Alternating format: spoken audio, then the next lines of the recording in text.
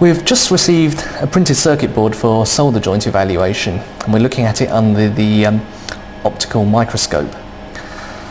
We can see pretty much all the joints, all the solder joints on here to make that evaluation. And there's one particular component, the ball grid array or BGA component, where the solder joints are actually located beneath the component, and for this we need to resort to X-ray inspection. Okay, the board that we were looking at under the optical microscope has been loaded into the X-ray machine, and we're performing a very general scan just to map out the board. And once that scan's finished, I'll be looking at the components which we were unable to look at under the optical microscope. Now, the ball grid array component, which we didn't have line of sight to its solder joints, actually appears like this on the screen. So you've got rows and rows of essentially solder balls.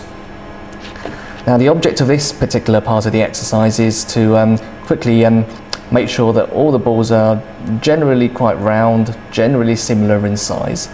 And what we're also able to do is perform what's called an oblique view scan, where you can actually have a look at each of these individual balls from a tilted angle. The idea is we can identify whether or not it's forming a solder joint at the top and to the bottom of towards the board. Now, I'm going through this very quickly. This isn't as quickly as we would normally carry out the investigation, but from first initial views anyway, it does look as though this board, there isn't anything untoward with this board.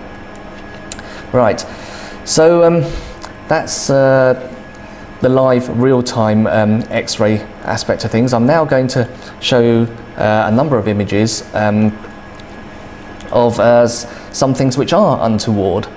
Now, we start off here with an image showing bridging. So you've got solder balls shorting to one another as a result of the popcorning effect.